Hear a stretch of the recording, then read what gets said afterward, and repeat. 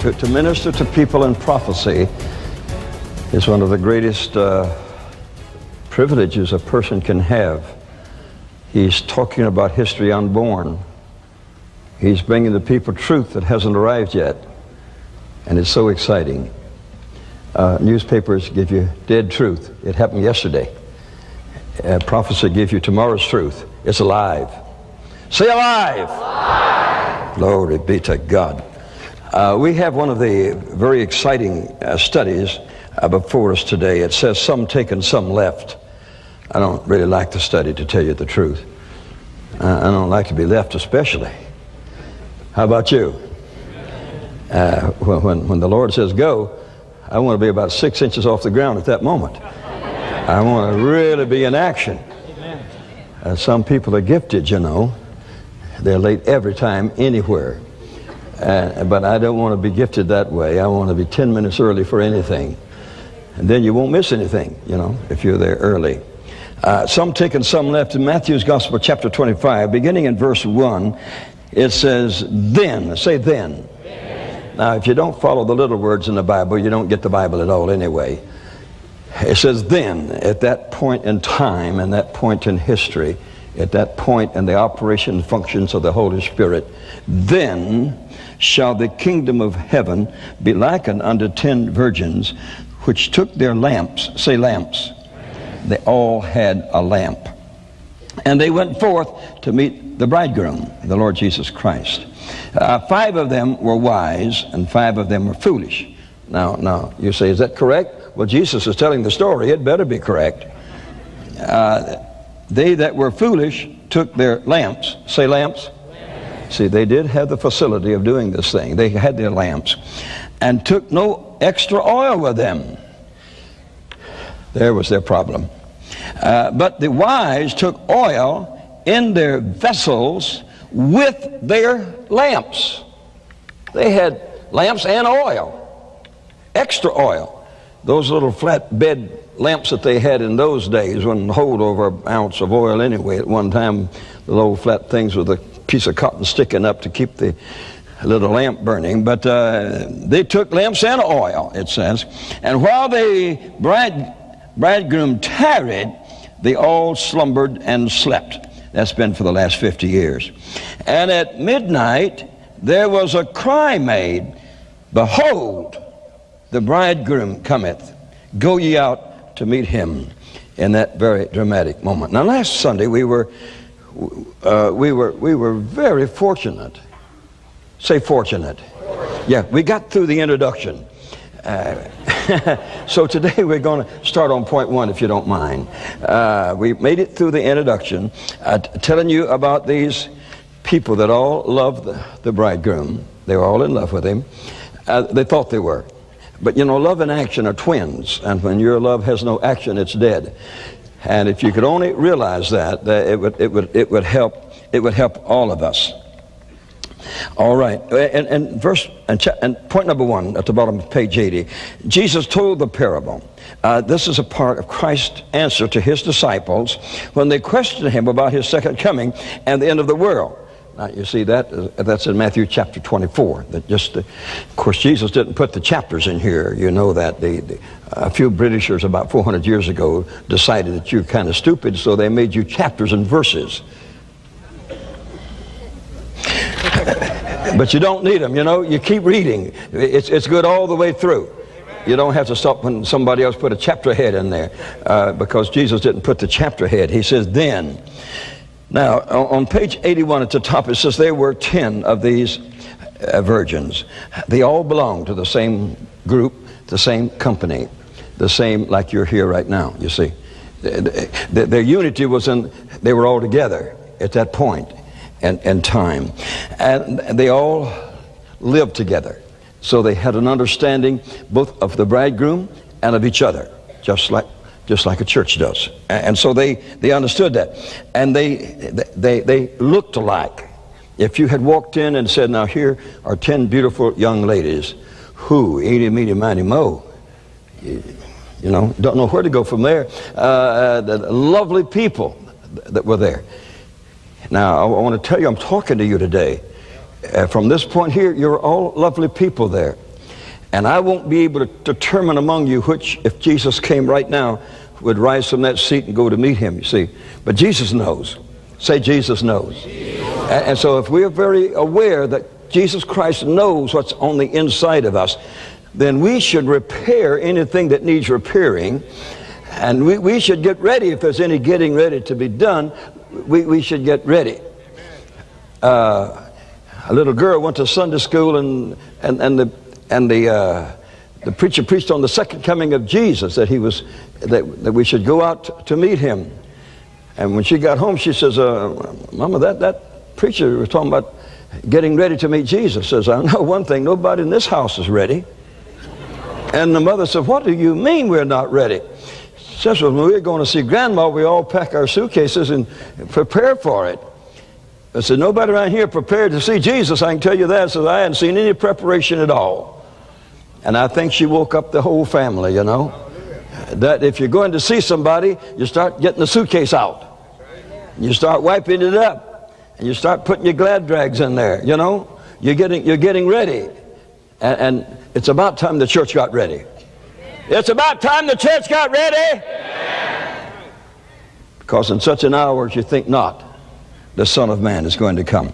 Your point number 3 there. They all expected a bridegroom. You shouldn't, not only did they all look alike, very beautiful persons, but they all expected a bridegroom. Now that's true of the church today. We all expect him at different times, of course, but we all expect him. And your point number 3, and they all took their lamps. These lamps symbolize their Christian experience. And so they were part of this thing, and each one could show his lamp and say, hey, I got a lamp. You know, so they were all in on this thing, that they were expecting someone to come, and they had a light to show the way to where they were going to go. So they all had their lamps. And then in number 4, they all went out to meet the bridegroom.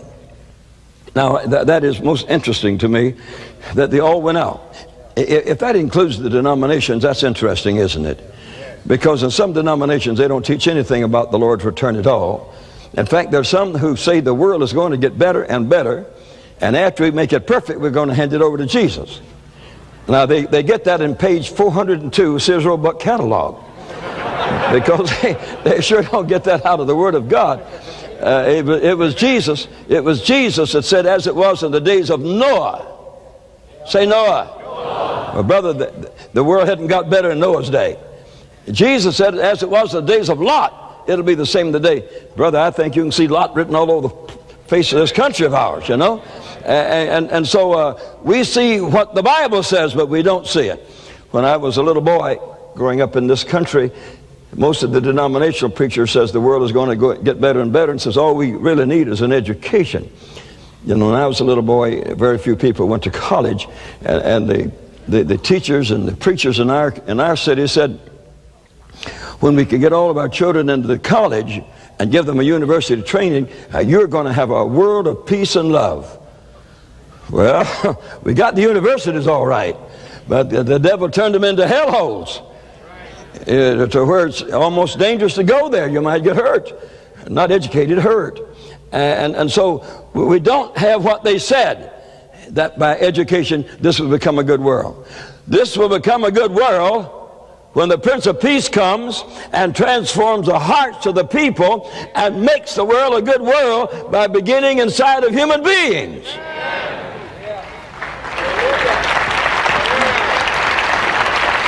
Legislation cannot make a good world. Can make a good law, but not a good world. Goodness begins on the inside and doesn't begin in the lawmaker's room.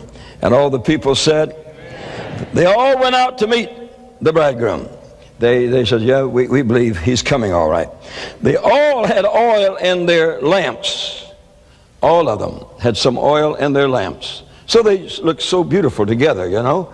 They all looked really identical, you know. So lovely to see all of them saying, look what a great church you got here. They all got a lamp. They all got a little oil right now. And then 5 of them took extra oil. Now we don't find that the bridegroom told them to do that, inside of them they knew they were going to need something extra. You know who we are? We're that extra bunch. We don't only have oil, brother, we got extra oil. Say extra oil.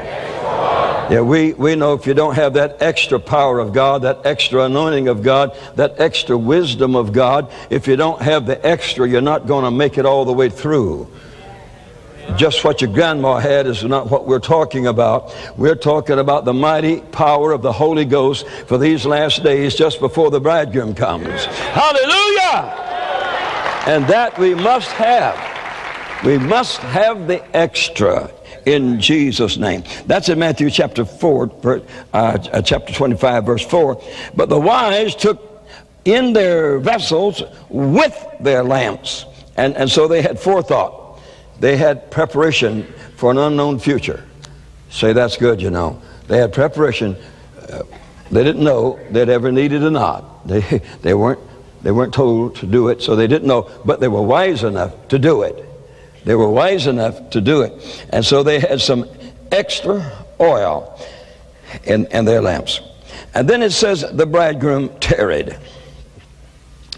I asked the Lord about that. I was a little mean about it. I said, you know, God, when I was born on this earth, all of our full gospel preachers said Jesus is coming soon. And all that bunch of preachers died. But Jesus didn't come. Then the next generation of these Pentecostal preachers, they preached Jesus is coming soon. And then they all died. And the next generation of these Pentecostal preachers says, these are the signs of the times that we know Jesus is coming soon. And I hadn't died yet. But I was worried about it. I said, what's this coming soon business? Are we a bunch of liars? Or what is it? No, he says in Matthew 24:37 that as it was in the days of Noah, says, when I spoke to Noah and told him to build the ark, he was 500 years old. And when the flood came upon the earth, he was 600 years old. My mercy and my grace is 100 years. Oh, I said, that's interesting. Well, it was in the Bible. I just hadn't found it, you see. 100 years. Are we living in that 100 years grace? The Lord said, yeah. I said, would you just tell me when you started? You say, what'd the Lord say? Nothing.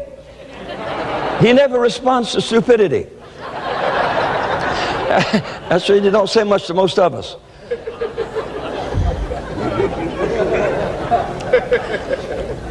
So for the last 92 years, slumbering and sleeping, just moving along, you know, just doing what's all right, you know, just slumbering and sleeping, inside of us knowing that we need something extra, that we need something more, that this is not the whole story.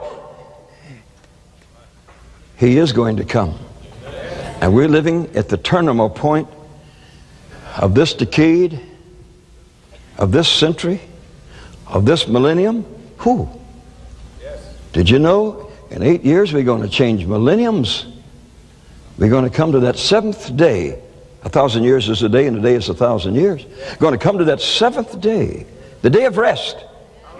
The day when the Prince of Peace will bring peace and speak peace to a troubled world. That day. And so we have a new millennium coming upon us, a new century coming upon us, a new decade coming upon us, and wise men are disturbed all over the face of this earth. They're disturbed. You say, why? They're just a conjunction of too many stars up there. They're scared about it. But we're not afraid. We know He's coming. And we're not going to be among those who were sleeping. Poor church people. Of those that were sleeping, we're going to be among those that are alive and awake and alert and moving. Like the sign up above me says. He says, go win them. Go tell them. Can you say amen? All right, you're number 8. At midnight, the cry was heard. At midnight, you have the end of the oil. You have the end of a day. You have the beginning of things new now. At the end of the past dispensation, the beginning of a new one, it will be when Christ shall come at midnight, where you change signals, where you change days, you change times at midnight. That's when Jesus is going to come, at that point of break. At that point when God says it's enough, and it's enough. And then things are going to be new and things are going to be different. Verse 10 says, all the virgins arose. when the cry was made, go out to meet him, 5 of them didn't rise. All of them got up. All of them got up. And they looked at their lamps that were smoking. Some of our lives are smoking. People can't hardly see what we are, can't see through the smoke. And so they trimmed their lamps to get the burnt part off, and they trimmed their lamps to get the brightness to come up and to come out. And then at that point, the unwise saw their need. It's always interesting to see your need at the wrong time. Isn't that something? To see your need at the wrong time. There's some people that mess their lives up for 40 years and they expect Brother Copeland to fix it up in 4 minutes. Well, that's kind of hard, for you to mess around for 40 years and you give a man, say, hurry up and get it done here. Get me fixed up. Well, how can he fix up a 40-year wreck, You've done the negative thing for 40 years. You want a positive thing, it's better to say fixed up. We just sent our giant Hercules out to Iran and Iraq, and I told the captain of the ship, I said, I want a day-by-day expenditure every day, and I don't want you to get home and say, my God, there's 6 weeks of stuff we spent, and I don't know what all we spent it for. So I said, now every day don't you go to bed until I know how much my money you spent that day. How many know that's interesting? Yeah, when one day it's $100,000 for a motor, for a motor that went wrong, you had to fly clear across the Mediterranean to find one over in another country. It gets interesting to see how much money you spent that day. You see, and so if you don't keep a tally on your life, you're not going to make it in that last hour. You're not going to have time to get your tally sheets out. You better do it every day. Live for Jesus every day. Don't say, I'm going to get ready just before he comes. You may not have any time to do that. And so something happened here. It says the unwise virgins, they suddenly saw their need. They should have seen it a long time before that. And they wouldn't have had any dilemma at all if they had seen it before that. These are possibly those same virgins that complained about the delay in the coming of the bridegroom, yet they were not ready. They had complained because the bridegroom hadn't already come, and they weren't ready for him when he did come. Some of us want Jesus to have come yesterday, but he didn't. He may not come today, but I just want to tell you, you better keep plenty of oil. You better have some extra vessels. Just surround yourself with extra vessels. Do you hear what I said? Yeah. Love, joy, peace, long-suffering. Just surround yourself with it, full of oil. That when you need more, you just keep pouring it in, and you'll have plenty. When the bridegroom says, come up, you'll be ready to go. And all the people said, amen. All right. So the unwise didn't have any oil. They could not say that they had no time. Time was all they did have, laying around sleeping. Oh, dear God. You think that might be the church today? The bridegroom did not come in the first watch, but in the 4th watch. He had 3 watches between. Isn't that something? Isn't that something? Came in the 4th watch. That was at the end of it, the termination of it. Every opportunity had been afforded. There was no one that said he couldn't know about it, because they had watched in every watch. And I think there are those today that says the Lord delayeth his coming. My grandma spoke about it. The Lord has delayed his coming. No, the Lord hasn't delayed his coming. His mercy is extended to the church today.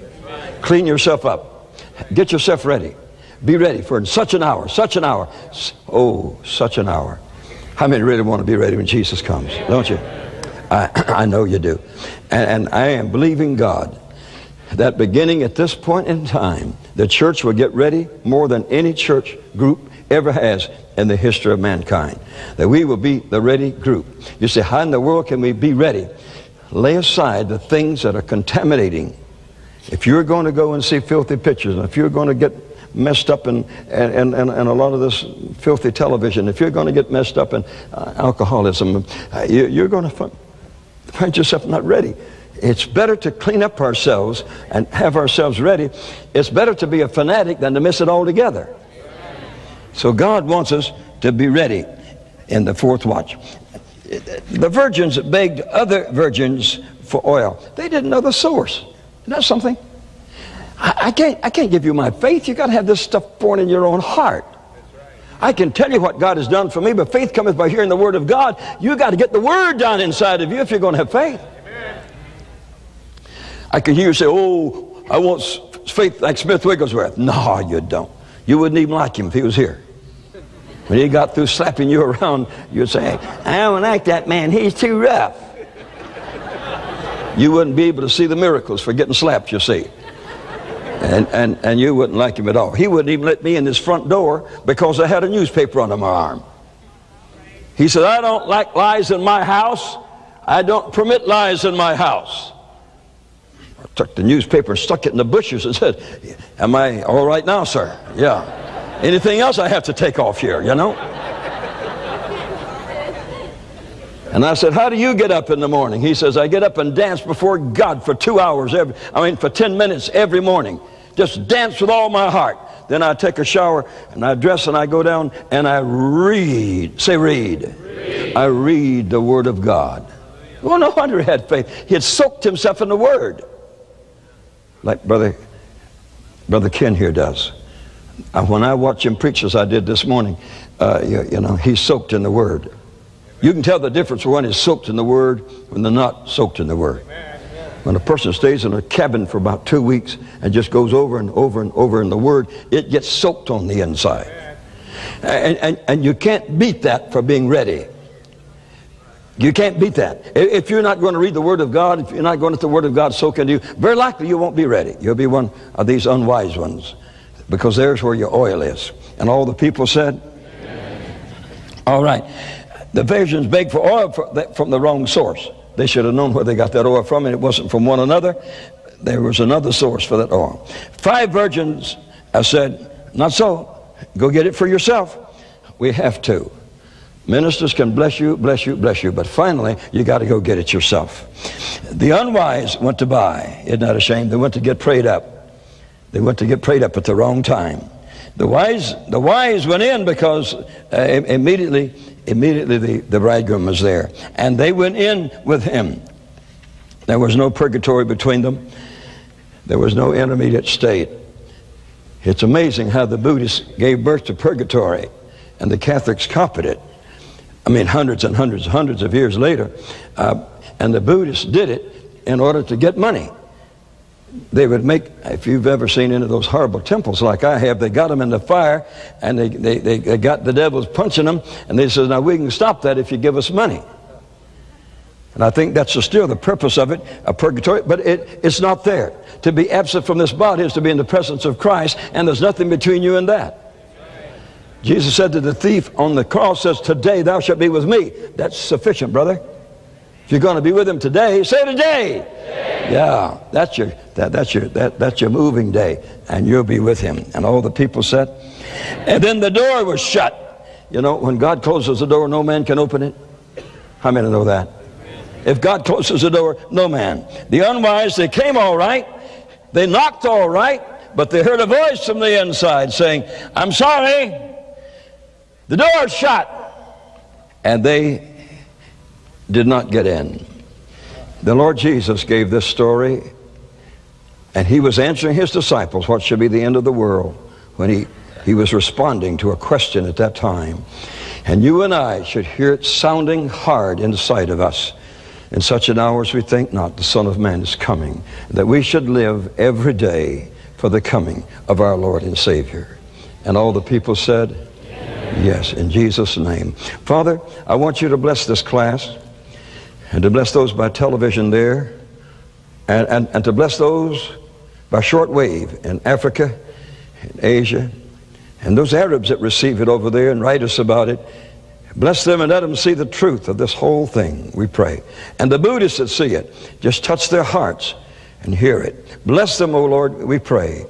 And the church in this nation, Lord, please help them not to be among the foolish ones, that Jesus himself Jesus himself, not an angel, not a preacher. Jesus himself was talking about it. Help us to listen to Jesus and to be ready for him, to be ready for anything he wants us to do, to be ready in any moment of time to obey him. Paul saw a vision at night, and when the sun opened the next morning and shined upon that shore, they saw a little man walking west. Go west, young man, go west. And he was going to Europe to bring the gospel. I'm so glad he didn't delay. I'm glad he came. And he brought salvation to our ancestors. We thank you for it. Now we pray, Lord, that all of us shall do the same. Be ready for our Lord and our Savior. Carry with us what's available to us, and to be ready when he comes. And all the people said, amen. Amen. Give the Lord a hand, everybody. Bless you.